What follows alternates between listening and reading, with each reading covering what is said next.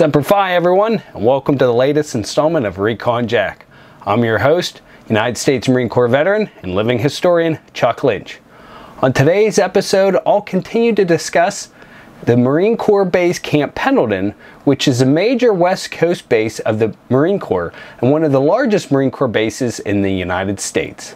The base's diverse geography, spanning over 125,000 acres, plays host to year-round training for Marines in addition to all other branches of the U.S. military.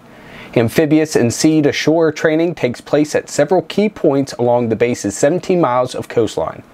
The main base is in the main side complex at the southeastern end of the base, and the remote northern interior is an impact area. Daytime population is around 100,000. Recruits from nearby Marine Corps Recruit Depot San Diego spend 4 weeks at Pendleton's Edson Range receiving field training. After graduating from recruit training, newly minted Marines return to the base's School of Infantry West for further training.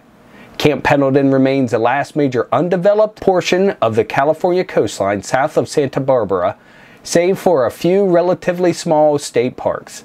In 2015, the site was proposed for a large civilian airport. Since August 2004, Camp Pendleton has been one of 5 locations in the Department of Defense to operate the Standard Terminal Automation Replacement System air radar. The STARS radar allows the facility to simulate air traffic for training purposes. Camp Pendleton's base Color Guard has participated in many sporting events in San Diego and at the 1996 Republican National Convention, accompanying national anthem performers. Among the more famous performers who were accompanied by the Camp Pendleton Color Guard have been Frankie Lane, Herb Alpert, Wilson Phillips, Jewel, Trisha Yearwood, and the Dixie Chicks, all of whom had performed the national anthem at either a World Series game, Super Bowl, or, in Wilson Phillips' case, a Major League Baseball All-Star game that was played at what is now San Diego County Credit Union Stadium.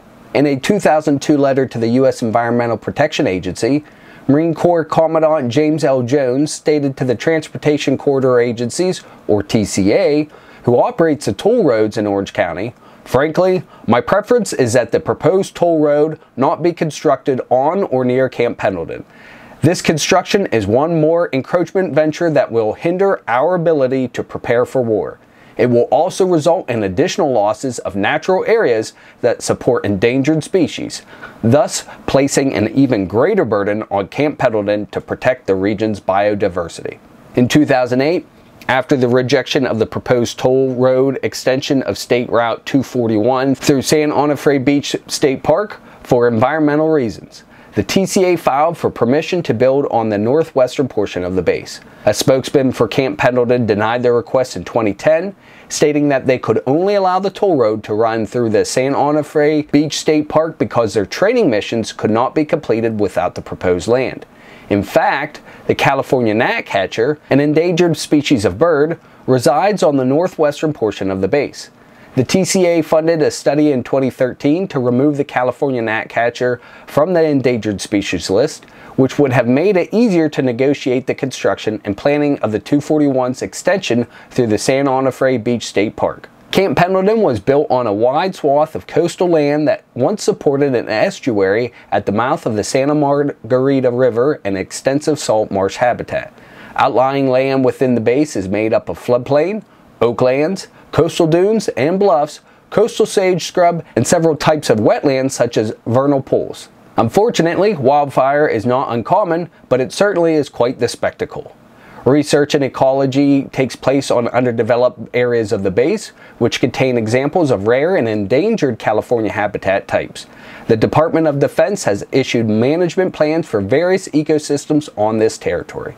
Land within the base still includes breeding habitat for birds such as the western snowy plover and California gnatcatcher. The coastal bluffs have many of the few existing specimens of Pendleton button celery, which was named for the base.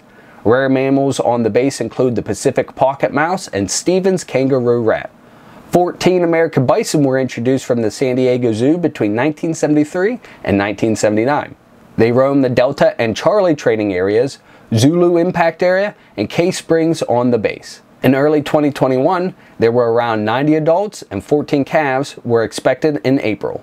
From the perspective of a trigger-happy and hungry lower enlisted Marine armed with a fully automatic machine gun, seeing a couple of bison roam near a live fire range is quite the sight. I hope you enjoyed today's episode of Recon Jack, and perhaps you've learned something new.